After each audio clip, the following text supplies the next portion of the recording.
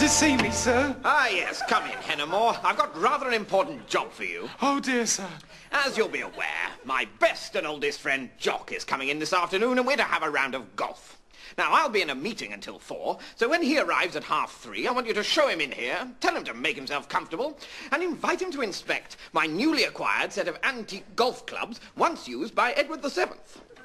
Do you understand? Yes, sir. Got it, sir. Edward VII. One important thing to remember is that Jock is a recovering alcoholic, and at this stage in his rehabilitation, it is absolutely vital that on no account should he get even the slightest whiff of liquor. Right you are, sir. He was an extremely violent drunk in his day, Hennimore, and bitterly obsessed with his failure to break through as a golf pro, an eventuality which, when in his cups, he lays squarely at the door of American golfer Jack Nicklaus. Oh, right, sir. On an unrelated note, my wife has just sent me this rather handsome and handsomely stocked drinks cabinet, exactly in the shape of a set of Edwardian golf clubs. Oh, that's nice, sir. Isn't it? Now, you've probably already thought of this, but on no account should you show the fully stocked drinks cabinet to the violent alcoholic Scotsman instead of the set of golf clubs. Absolutely, sir.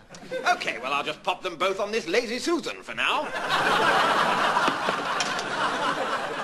And remember, I don't want any screw-ups like last time.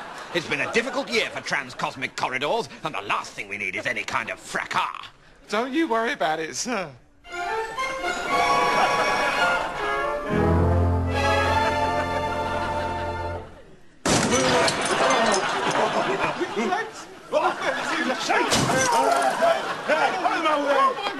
Hey,